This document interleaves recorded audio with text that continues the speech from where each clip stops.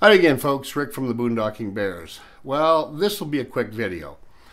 I have been laughing today, realizing that finding a slide-in truck camper that suits my needs is going to be a little tougher than I had thought.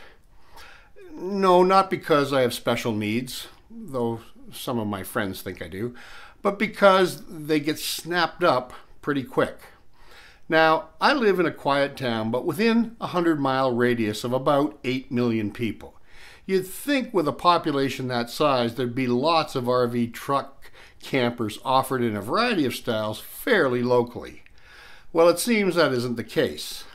Take this weekend, for example.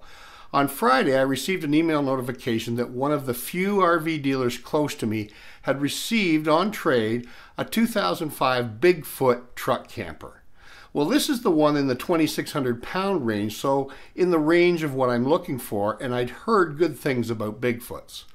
So on Saturday, I called my rep at the dealership, and he confirmed it was there, unsold, and said, sure, come on over, have a look.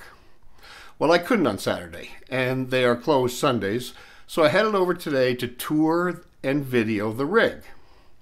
Now, it's about a 30-minute drive, and after arriving, I checked in with my rep, and he said the rig was open and right out front, so go have a look, and so I did. But outside, I found the entrance stairs were folded up, the rig was locked up tighter than a drum, and so wondering what was going on, I walked around and stuck on the side that goes up against the truck was a big official-looking sticker, and it said the one thing I didn't want to read: sold. Well, I laughed and realized, okay, finding one of these rigs isn't going to be as quick and easy as one might think. Apparently, the rig sold about an hour earlier after less than 2 days on the market. So, well, there's a valuable lesson in this, though.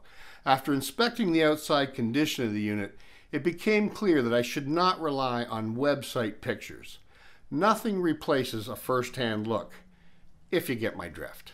Anyway, the search continues, and onward we go. As always, enjoy, smile, be charitable, and thanks for watching.